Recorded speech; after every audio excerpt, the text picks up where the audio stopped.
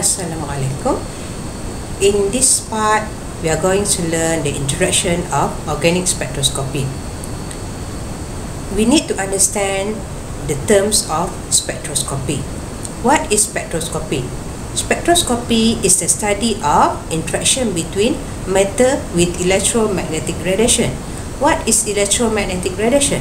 Electromagnetic radiation displays properties of both particles and wave. The particles component called as a photon, and the term photon is implies to mean a small massless particle that contains a small pocket wave of electromagnetic radiation. And electromagnetic radiation can be characterized by its wavelength and frequency.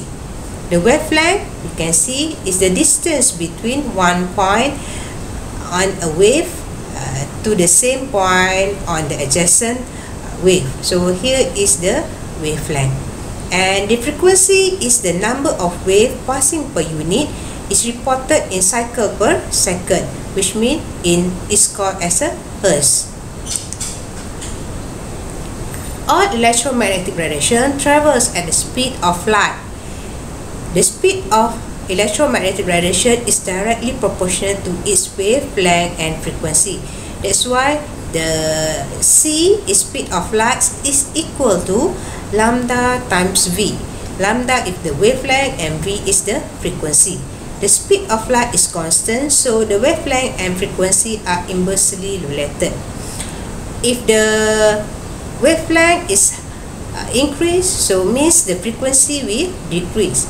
When the frequency increase, the wavelength will be decreased. The energy of photon is directly proportional to its frequency. So E is equal to hv. H is a Planck constant, V is the frequency. When we replace the V with the c over lambda, so we bear in mind that the formula for the energy is equal to hc over lambda. Always remember this, because c over lambda is equal to the frequency. The speed of light is constant and always will be given as 3 times 10 to the power of 10 cm per second, and the wave of particles, properties of electromagnetic radiation, can interact with the matter in two ways, which is collision or coupling. Frequency and wavelength are inversely proportional.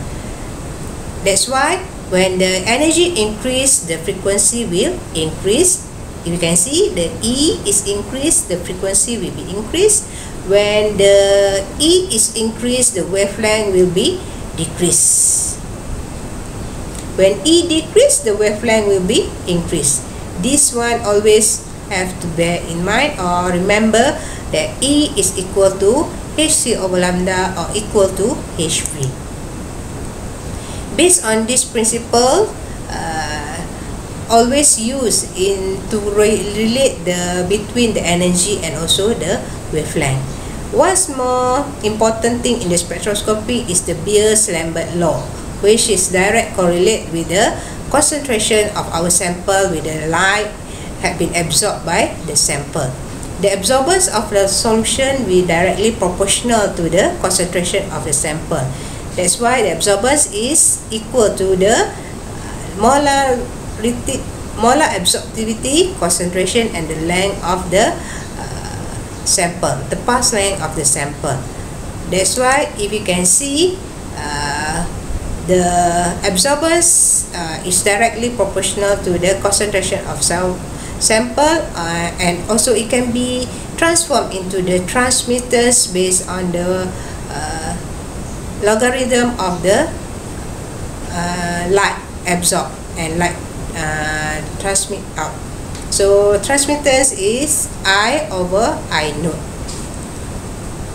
What is I naught? Is light entering the sample, and I is the light transmit by the sample.